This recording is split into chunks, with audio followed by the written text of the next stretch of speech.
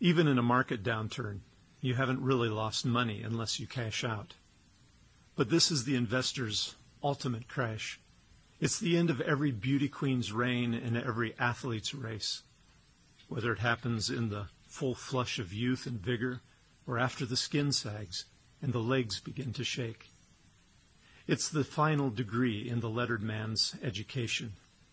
It either bestows the last full measure of wisdom or comes on as a laughing fool, scorning all accolades and diplomas. It is the opera star's final aria, the lawyer's concluding argument, the judge's own judgment, the philosopher's ultimate epiphany, and the accountant's closing balance. It even overtakes undertakers. It is the last vulgarity that our society avoids using in polite company. It takes 5 letters to spell, but it is a 4-letter word to most of the world. It is the worst thing that can possibly happen to a human being unless you know Christ. The specter that stops all ambition, pillages all fortunes, and silences all eloquence does no harm to a child of God.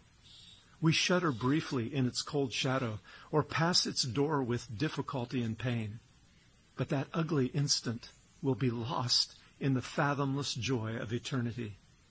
So do not forget that your last and greatest enemy has decisively been conquered at the cross and proven impotent by your Savior's empty tomb. Paul, speaking about the Christian's death, said that it must take place so that what is mortal may be swallowed up by life.